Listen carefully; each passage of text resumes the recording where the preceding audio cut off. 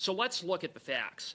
After months of pressure on the Attorney General and the day following the meeting where the Prime Minister's Chief of Staff and Principal Secretary tell Ms. Wilson-Raybell's Chief of Staff, we don't care about legalities, just get it done, you give Ms. Wilson-Raybould a call at the request of the Prime Minister, wherein you state the Prime Minister is quite determined that he's going to find a way to get it done one way or another, that he is in a very firm mood about this, and you were worried about a collision occurring between him and her. So those are some very strong words, veiled threats. Why would you use those words if, in fact, it wasn't Jody Wilson-Raybould's last chance to make the decision that the Prime Minister wanted before he was going to fire her?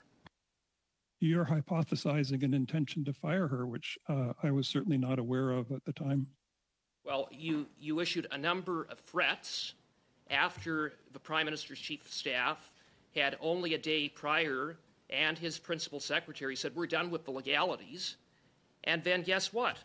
2.5 weeks later, after this phone call, following the Christmas break, she was fired as Attorney General. So taken together, I would submit there is no reasonable conclusion that can be drawn other than that the Prime Minister fired Jody Wilson-Raybould when she wouldn't acquiesce to his demands to interfere in the criminal prosecution of SNC Lavalin. And you know what that's called, Mr. Wernick? It's called obstruction of justice, isn't it?